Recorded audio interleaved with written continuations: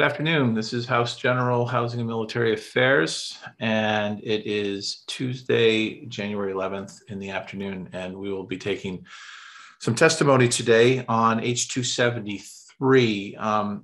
For the rest of the afternoon, that we have some outstanding things that we need to take care of, which is furthering the conversation on the Budget Adjustment Act. I did receive a memorandum which should be posted from Legal Aid, which expanded on their objections to the language change presented by DCF about hotel eviction processes or landlord and tenant issues. So we're going to talk a bit about that. David Hall is going to join us to talk about H.273, which is the contractor registry. We passed that bill last year. It went to the Senate. They passed it on the last day of their session. It did not come over to us until this past week, or till today, actually, or this last Friday, it came back over. They did make changes to the bills, minor changes, but also because the bill wintered over, we may have to make some date changes in the bill. So we'll get an idea of what those are prior to taking any kind of action on it. And just as a clarification, you've all seen that H78 has been on notice since last May. That was the bill that we did with, it was about the judiciary. It was about ways of adding a level of mediation to their contract negotiation process. And that's something that would align the rest with the rest of the statute, the public sector statute on mediation. We'll get a review on that before Tommy goes on the floor with that on January 20th. In fact, we should all get a re-education on what that bill did. But it's been on the calendar. I just wanted to acknowledge that we're finally going to move it forward on the 20th and vote on it on the floor on the 20th. But we should just have a refresh on what it is.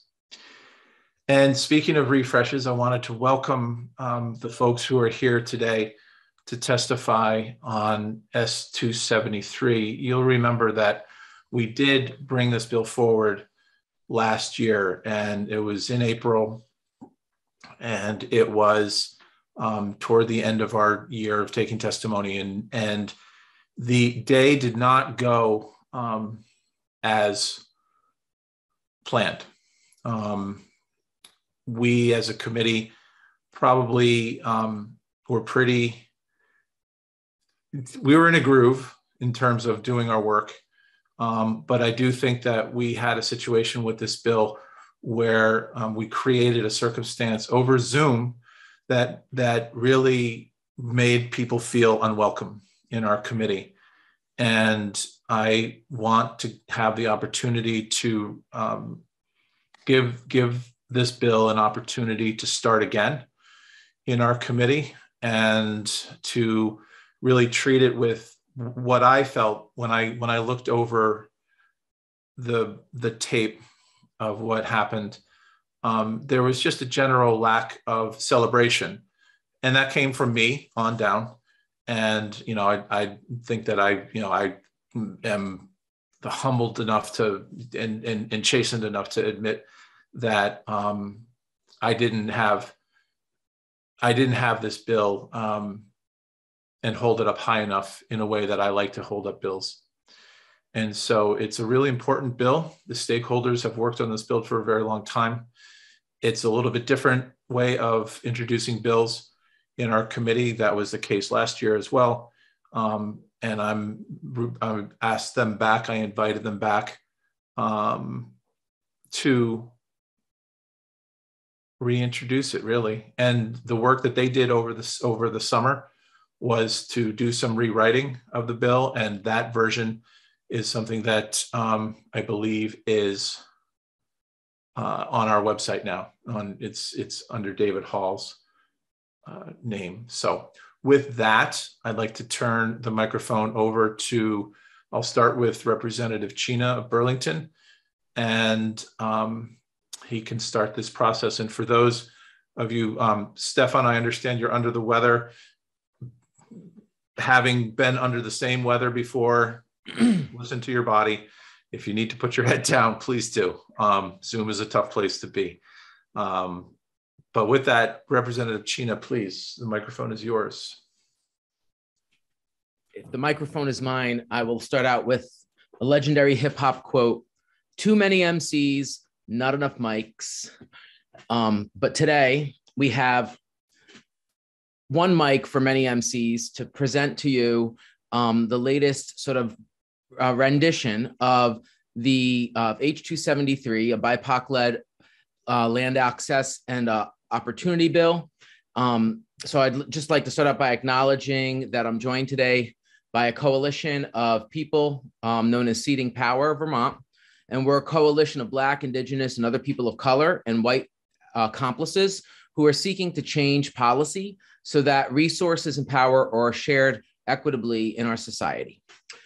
During the COVID-19 pandemic, we have been forced to face the inequities and disparities in our society, which existed before the pandemic and have been amplified by the public health emergency of COVID-19.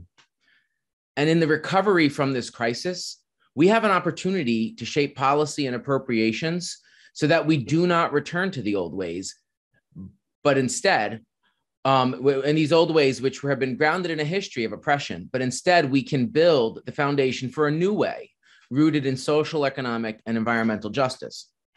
So H.273 does this, and it does this by creating a fund dedicated to addressing racial and social equity in land access and property ownership.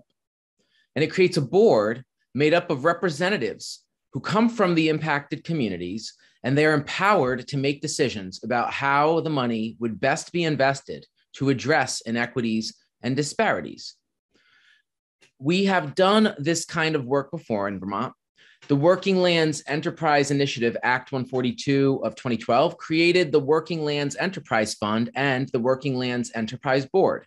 And the Working Lands Enterprise Board is made up of private sector members combined with private sector members from the agriculture and forestry industries, combined with staff from state agencies who make decisions about how money is best spent to promote some goals around how to encourage economic development. So we've done that. And furthermore, in last year, in 2021, we passed H.210 as a body. And H.210 created a Health Equity Advisory Commission. And this commission was made up of appointees from a variety of impacted communities, including Black, Indigenous, and other people of color, people with disabilities, and the lesbian, gay, bisexual, transgender, questioning, queer, etc. community, or as I like to say, the children of the rainbow. And that these people were brought together to form a commission that would not only make recommendations about healthcare policy, but also help the state to make decisions about how to spend money on the healthcare system. And so as we plan ways to spend both one-time money in this pandemic and ongoing state appropriations, we can make better investments by giving more power to the impacted people to make decisions about how those investments are made. And so with H.273, by creating another board of impacted people to make decisions about funding for impacted people, the state can improve multiple social determinants of health for the impacted people who have faced historic marginalization and disenfranchisement. According to the World Health Organization, there are many social determinants of health, but the ones that come from outside the healthcare sector have more of a cumulative impact than the healthcare sector itself on public health. And the social determinants of health that could be positively affected for Black, Indigenous, and other people of color by this bill include income and social protection, education, because we talk about financial education, food insecurity, housing, basic amenities in the environment, social inclusion, and non-discrimination. And furthermore, last but not least, this approach significantly addresses the social determinant of health known as structural conflict. And structural conflict is the conflicts that are caused by the oppressive forces of our society, which divide people. And it's driven by unequal authority, unequal resources, and time constraints. So when the state intentionally makes space and time for disenfranchised people to make decisions about the allocation of resources, we are investing in what is essentially structural conflict resolution. And by addressing structural conflict through changes in state policy during the recovery from the public health emergency of COVID-19, we can support our recovery from the public health emergency of racism, which has plagued this country and state since our inception. So at this time, I'd like to hand the microphone over to MC Ashley Laporte, who is going to share a little bit about the intent of the bill, history and findings, et cetera. So here you go, Ashley. Thanks. I'll grab the mic. All right. Good morning, everyone. My name is Ashley Laporte. I use she, her pronouns. I'm calling in today from Duxbury, Vermont, what's known as Duxbury, Vermont, which is on unceded Wabanaki land. And I'm about 10 or 15 miles down the road now on Route 100 from where I grew up. I grew up in Stowe with my mom, Chris Laporte, and my sister, Jessica Laporte, and surrounded by a really big family. And before I jump in today, I just want to give you a little bit of background on myself, and then I want to close with some more personal anecdotes. I think a lot of times when we talk about things like historically marginalized people and systemic racism, those terms can sort of cloud the fact that there's real people behind these stories. And that's what's so special, I think, about the group Seeding Power that's put this together. All of us are in some way affected by systemic oppression. And so this is really personal for us as we put some of these ideas forward.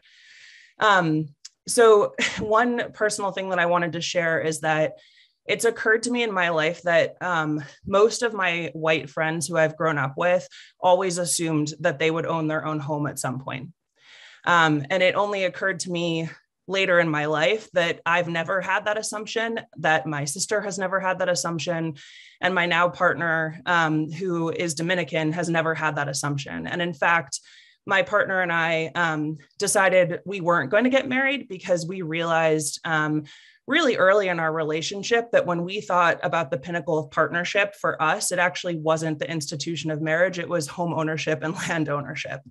And so we've channeled all of our energy, all of our conversation on partnership, and all of our savings on owning a home, which I'm so proud that we accomplished that last year. And sort of at the end of my time today, I'll talk to you about what that process looked like for us, which was incredibly challenging, but also has really just set a completely different course for our lives and hopefully the children that we'll have in the future that come after us. So to focus on H.273, the intent behind this bill is to directly address the wealth disparity that exists in Vermont between historically marginalized groups and Vermonters with privilege. And we aim to do that by creating new opportunities for marginalized folks when it comes to property, homes, farmlands, and woodlands across every state in Vermont. So this is really a bill that's about, yes, and we'll talk about it a lot today, historic systems of harm across the lives of people. But this is meant to directly address home ownership, land ownership, cultivating the land. When we talk about marginalized people, we're talking about people who have been marginalized for generations through things like settler colonialism, chattel slavery, and other inequities due to race, ethnicity, sex, geography, language preference, immigration or citizen status, sexual orientation, gender identity, socioeconomic status, and disability status. I'm a Black woman, and so I'll speak a lot today about the marginalization of Black folks and Indigenous folks. But I think often when we've talked about this bill or other bills that address inequity, people see it or talk about it through one lens. And what that means is that when it comes to the legal barriers that this would face, we end up getting bogged down in legal barriers related to race. And so we've done really deep work to really be specific about the inequities we're trying to address, which are holistic, and they are multiple. So let's start with the historical context about sort of how we have gotten to where we are today, where this massive wealth disparity exists in the state of Vermont. You'll hear me reference, and if you look at the findings of the bill, there's reference of national atrocities that have happened, but we've also, based on feedback that we heard last year, have been really specific about how this applies in the state of Vermont.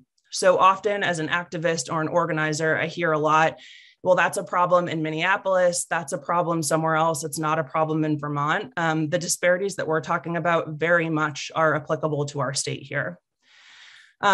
We know that residents in Vermont experience barriers to equal health and economic benefit of land access based on race and ethnicity. There's a lot of data that shows that to us. And so we're talking about that when it comes to Black, Indigenous, and other people of color or BIPOC.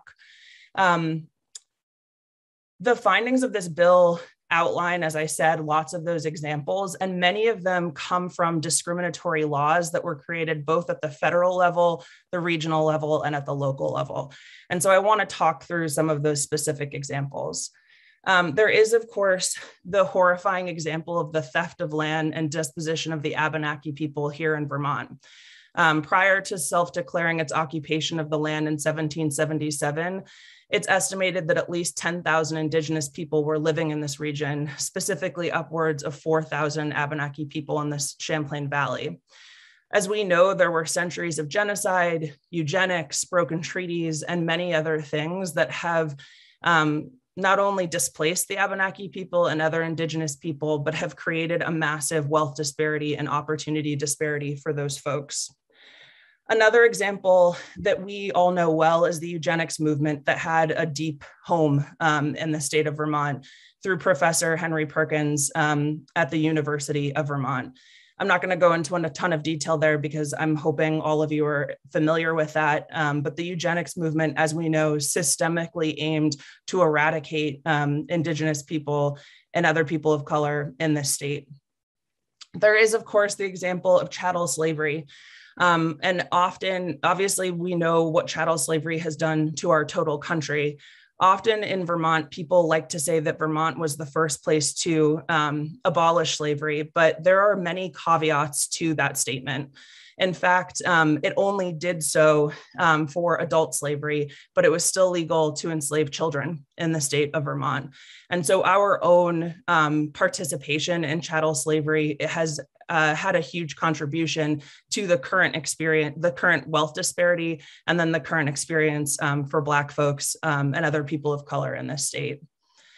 Of course, we know that systemic racism against Black people and other people of color continued after the abolition of slavery, and that showed up at the federal, state, and local levels around things including sharecropping, convict leasing, Jim Crow laws, redlining, unequal education, and as we continue to live, the disproportionate effects of an unjust criminal justice system on Black and other people of color. Quite specifically to housing, in the years between 1930 and 1950, there was a mortgage insurance program that ensured no government or non-governmental entities could offer Black Americans the opportunities to become homeowners. And so those are me rattling off a series of examples from a historical context standpoint that have gotten us to this point. This isn't a couple of lawmakers or a couple of people who are racist. This is what we mean when we say systemic racism. It's the layering of these laws and policies on top of each other that have resulted in a massive disparity in our state that this bill aims to directly address. It's a solution, not just apologies or talking or acknowledging the history. And of course, we wanted to talk about how this is not just historical in the state of Vermont. These disparities continue to exist today, and they're showing up in very real ways across the state. We know, for example, I talked about the eugenics program in Vermont earlier. That has continued to oppress the Abenaki people today in many ways, including the incalculable, cultural effects of that kind of oppression. One concrete way that has continued to oppress the Abenaki people is that Many Indigenous folks today are understandably skeptical of government surveys like the census, fearing that the data will be used against them, which means that they're not included as we go to create solutions based on census data. The Abenaki people over and over again, in another example, have been denied legal recognition by the state of Vermont and only became recognized in 2011 and 2012, like really, really recently. And they're still not federally recognized, which erases their histories and their cultures. And again, it also means that when we create solutions, if we're not recognizing them as a legitimate group of people, we don't create solutions for them. We know in another example that nearly 24% of Black Vermonters live in poverty compared to 11% of white Vermonters. And poverty rates are greater among people who include themselves in 2 or more racial groups. And we know that increasingly we have mixed race folks in our state and across the country. When we look at housing in particular, the 2020 Vermont Housing Needs Assessment showed a stark racial disparity. So the home ownership rate among white households is at 72%. It's at 21% for Black households. I just want you to sit with that difference, 72% versus 21. That's what I mean when I say me and my sister and my partner, we've never assumed we'd own a home. No one who looks like us owns homes in around us. Like my community of people of color in Duxbury and Waterbury, I don't know other people of color who own home or own land that I spend time with. That's all white folks. And that's because of that stat, 72% white households, 21% Black households in Vermont. And the household income for white households is at $58,000 a year compared to $41,000 for Black households. When you look at farm ownership, only 2.3% of producers in Vermont identify as BIPOC. 2.3%. And so, you know, these are sort of the wealth disparities and the access disparities. Those are many examples of them that I think folks may or may not be familiar with. And that's sort of our baseline. That massive disparity was our baseline pre-pandemic and pre what we know is just increasing negative effects of the climate crisis. Since the pandemic, we know food insecurity, as an example, has increased, and that has only continued to exacerbate the massive disparity between white households and people of color. When it comes to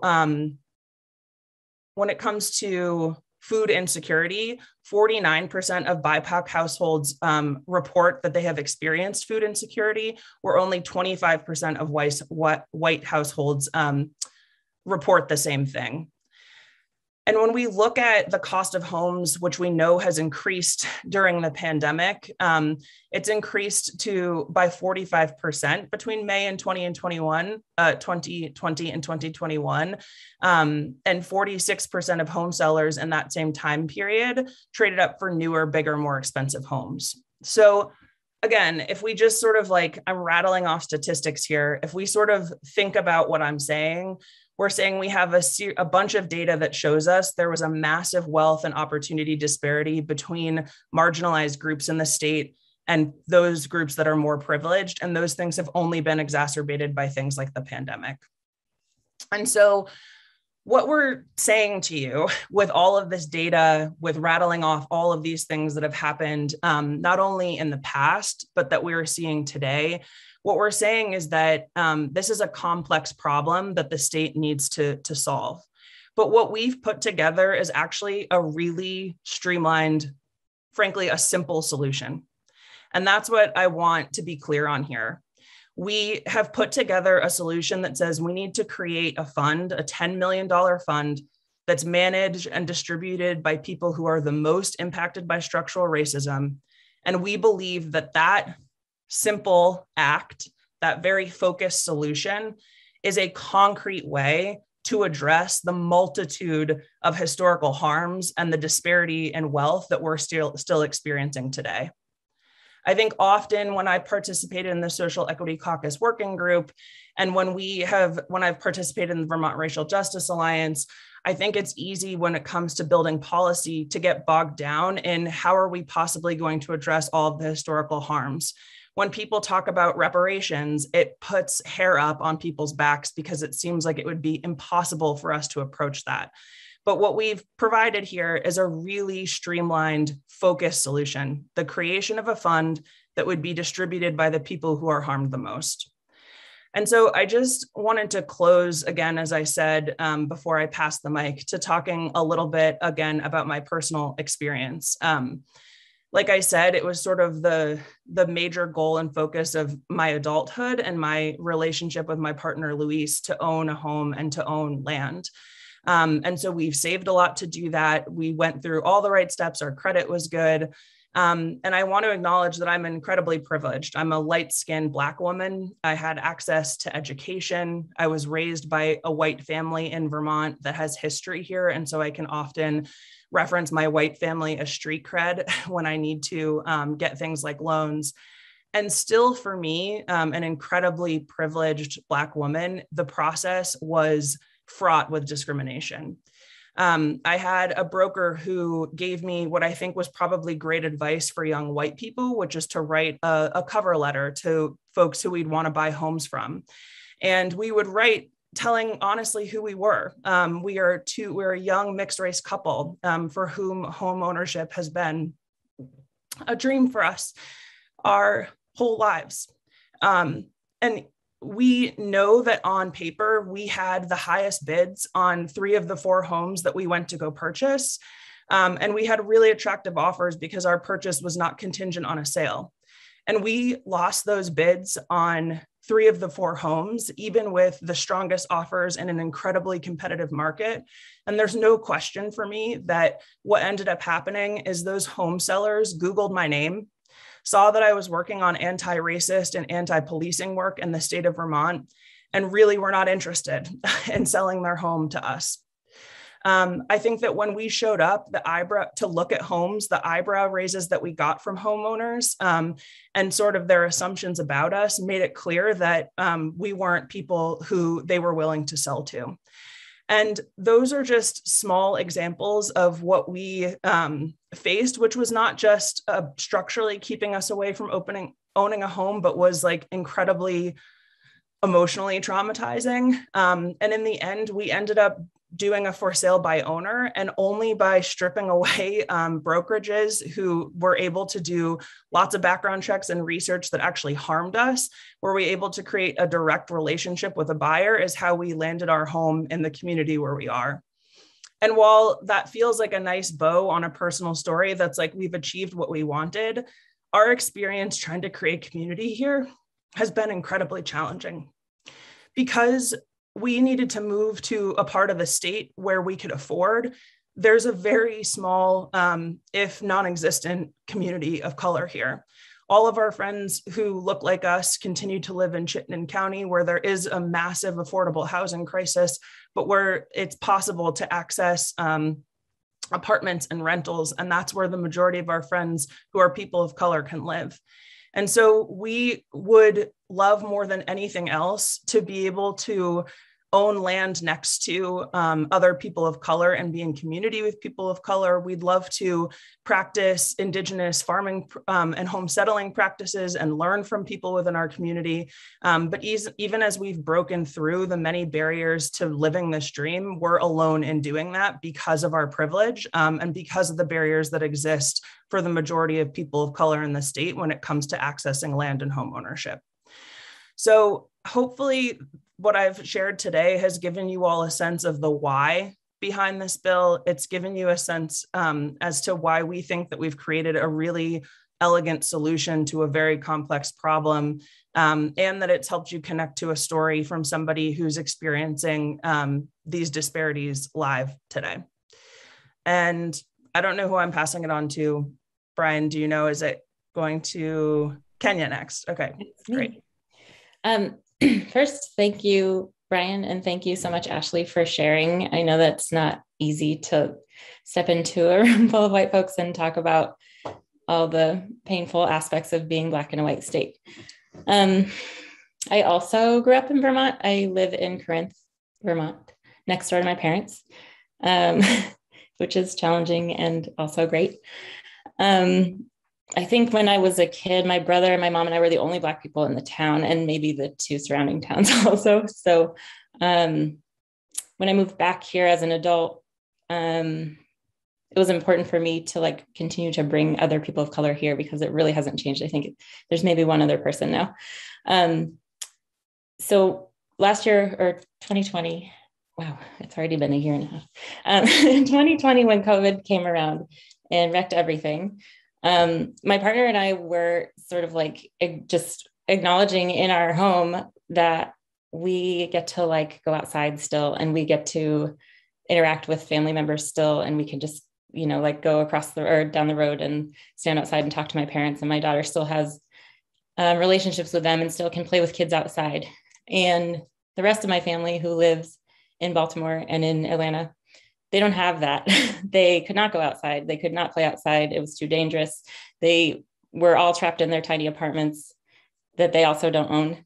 And it just like struck me how privileged I am and we are to live in Vermont and be able to access all of this land and be able to go outside and be able to engage with our neighbors and our communities in these really positive ways. So that disparity showed up for me in my family, and it showed up in a way that my mom and I are able to like live in Vermont in this way. And like, there is a trade-off. Obviously, all the things that Ashley's talking about are like a major trade-off for us. And it's not easy to be here, but we do have land. We can grow food. We can engage. We can hike. We can, you know, like just be outside when it's hard to be inside. So I started the Everytown Project, and I've been working on that for a little over a year with Mindy Blank, who's on this call. And part of, not all of it, but part of that is making sure that there is land access for BIPOC in Vermont. And we're trying to secure at least one piece of land in every town in the state. And a larger piece of that is actually turned into the Neighbors Network, which is this group of allies and accomplices who are committed to creating safe space in their communities. And working with the neighbors and working with Mindy and working with the BIPOC Land Matching Committee, whose like job is to decide who gets matched with each piece of land, has been incredibly eye-opening. And it's only like furthered my intention to make sure that this bill is heard and like really heard and seen and read and hopefully passed, because it's really important that there's not funding, there's not resources for the groups that we mentioned in this list. So at the risk of just like babbling for hours, I will read to you like exactly what's in the bill. And I know that you may have read it, and I think it's important for us to read it again, because last year, when we introduced this bill, we were not met with the reception that we had hoped. And it was stressful and challenging, and there was feedback given, and it was hard to hear, but we spent a lot of time like absorbing that feedback and listening. And like, even though it was challenging, opening ourselves enough to hear the feedback and incorporate it into this bill. So we've made some changes, and I hope that you'll notice them and appreciate them, because we were listening. So as you know, this bill creates a fund, the Vermont Land Access and Opportunity Fund. And at the same time, a board is created to administer the funds from the fund. The funding for it comes from private and public donations and the General Assembly. The board is made up of the executive director of racial equity or their designee. 5 members will be appointed from the Vermont Commission on Native American Affairs, at least 2 of whom will be Abenaki. 2 members will be appointed by the NAACP, 1 member from the Racial Justice Alliance, 1 member from the Vermont Relief Collective, 2 members from the Everytown Project, 1 member with financial expertise by the Secretary of Commerce and Community Development, 1 farmer by the Secretary of Agriculture, a social worker with expertise in anti-racism appointed by the National Association of Social Workers from the Vermont chapter, 2 LGBTQ, or Children of the Rainbow, as Brian so eloquently stated. So 2 LGBTQ members of the Pride Center of Vermont, 1 member of the Migrant Justice to represent migrant farm workers and their populations, 1 member by the U.S. Committee for Refugees, Immigrants, and immigrants who belong to refugee or immigrant communities and or have experience representing those communities. We're just getting started, sorry. One member from the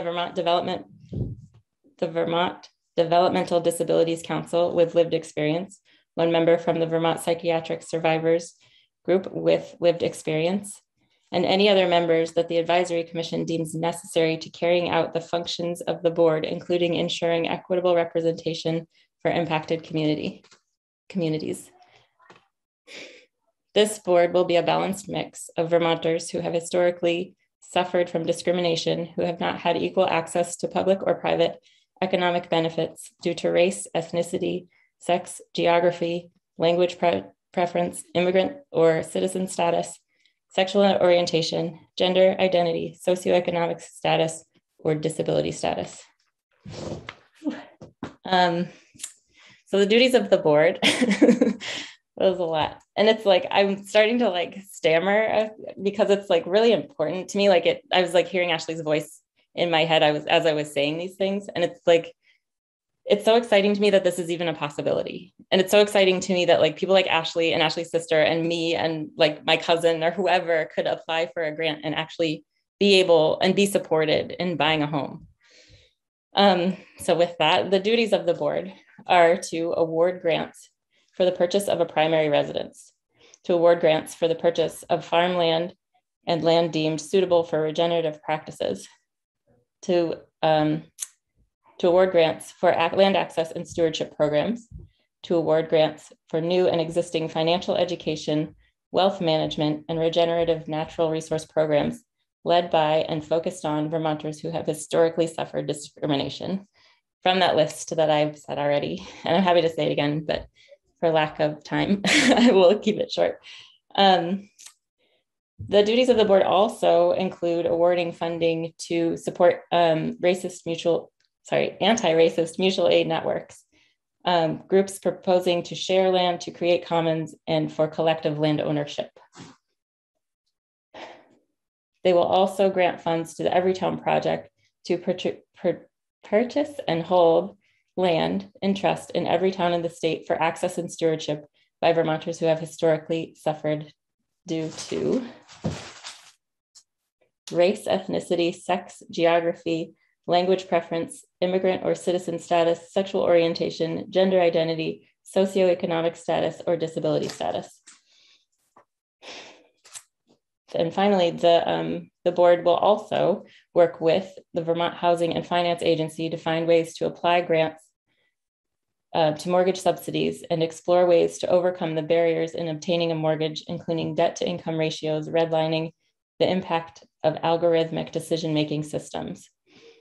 They will work with the Vermont Department of Taxes to explore ways to provide tax breaks to all of the land attached to these grants. The board will have the authority to adopt rules concerning eligibility, rules of use and use of grant funds. The board will also allocate grants to a balanced and healthy mix of people, of private and collective land use. So that was like word salad, it felt like a little bit, but I wanted you to hear like where all of the members of the board were coming from, because I think it's important. And that's like where we like really took your feedback and we were like, okay, it wasn't representative enough. It wasn't inclusive enough for you. So like, let's make it that way. And let's make it like digestible also. So maybe that language wasn't so digestible, but the point is that like the people who are like commonly left out of this conversation of land ownership and home ownership will be accounted for. And it's important to us to have people from all walks of life and not just, you know, like the privileged and educated people who are generally like having a say in government and having a say in community boards. So it just like felt important for us to like branch out a little and like cover all of our bases and cross all of the T's. And we feel like we did a pretty good job of like being inclusive. And one nice thing is that we know that the state is receiving a lot of funding right now, and like the ARPA money, and one of our researchers, Chelsea, who's amazing, has sent us a list of ways that like the ARPA money is actually eligible to be used in this way. So it's exciting that we're asking for $10 million, which is like nothing compared to the amount of money that the state is getting right now. And so I'm like hesitant, but excited that this is a possibility, and that we could move forward with something like this that is inclusive and is led by the people that it's for. And so at the risk of dropping the mic, I will hand it to Stefan. Thank you. Hey, everybody. Good to see you all again. As previously stated, my name is Stefan, and if I have to cough a little bit, I'll just politely mute myself, but I don't think I will. I'm just going to push through it. So anyway, I wanted to come today and just kind of speak frankly, to some of the conversation I think that we have nationally, even taking it out of Vermont around land, I've heard so much of it be politicized. And I always wondered why that was so. I don't necessarily think land and discussing land has to be a political issue if we look at just how closely connected we all are, and how much all of us grow and all of our lineages grow when we all have access to land and opportunity, which is what our country was actually founded on. And Vermont being one of, the beginning, I mean, the state's been around for a long time, and and it's always believed in and tried to push forward, that proclamation. When I think about my own life, I think about myself as, a biracial guy, a black person, black queer person. And I think about my own lineage, right? My mother, who is a white woman, one of 10. All of her siblings besides her, that's 9 people, are conservatives. My mother's side of the family is a conservative Republican family. With that being said, my grandparents, who I believe loved me to death, they're no longer with us, wanted better land and opportunity access for me. And so whenever I would hear these conversations happening, I would say, this is not the conversations that my own family, my own flesh and blood had around our kitchen table, around what we wanted. It's been fascinating to watch all of my aunts and uncles' children, who are my first cousins, and you can imagine there's a lot of them, there's 10 kids, each one of them, they were busy, they had a couple kids themselves. And now all of them have children, and a lot of their children look like me. They're brown.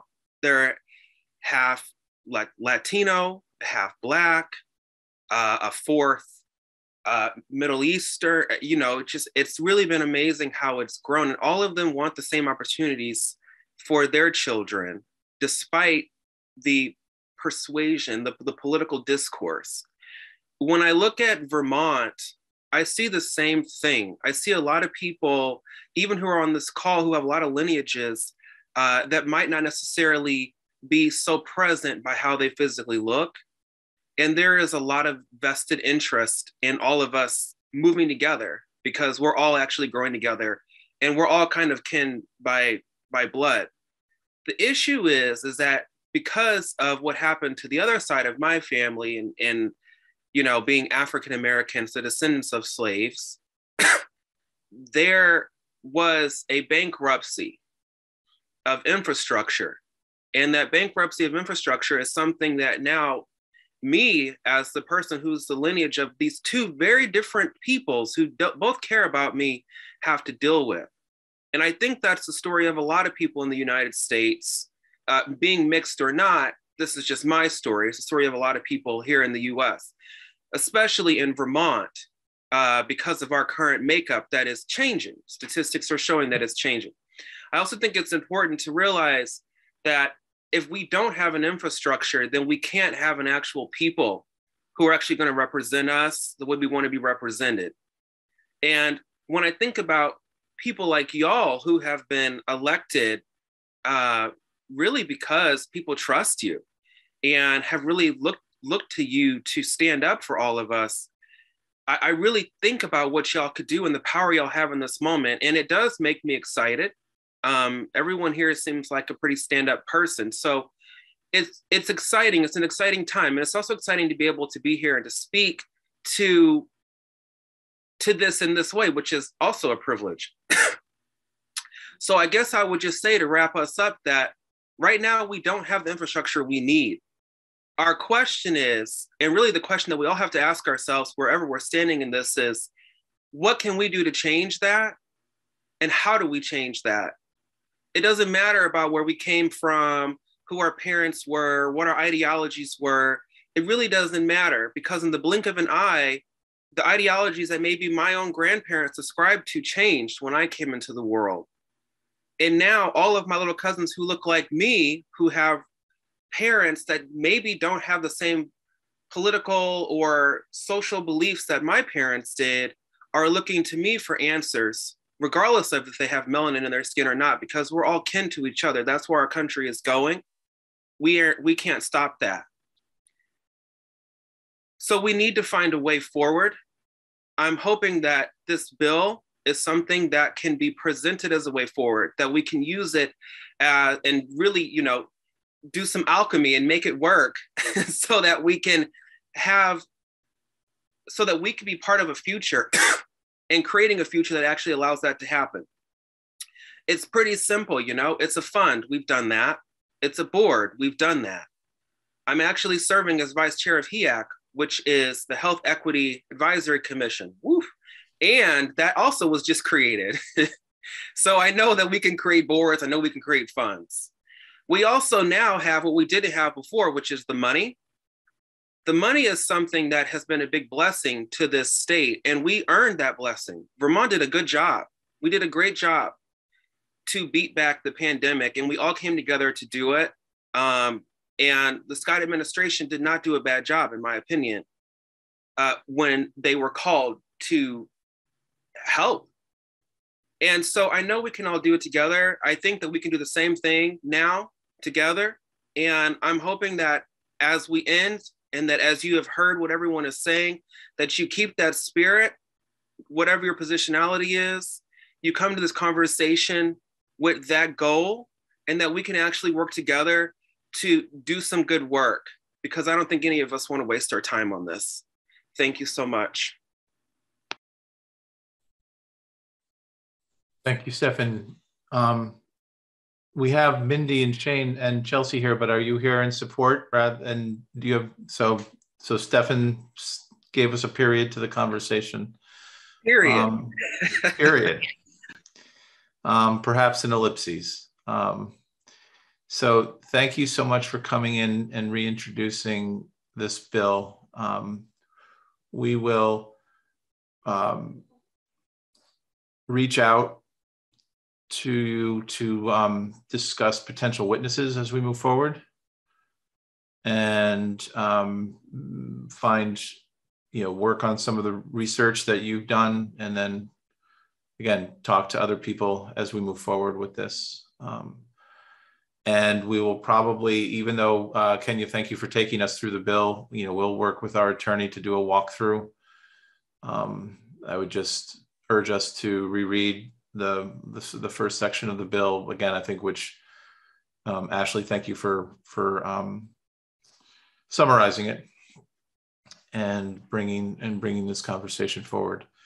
I appreciate you coming back. I appreciate the work that you did this fall, and I look forward to continuing the conversation on this bill. So thank you for your time. Thank you. Thank you all. Thank you. Committee, we're gonna take Representative Kalaki.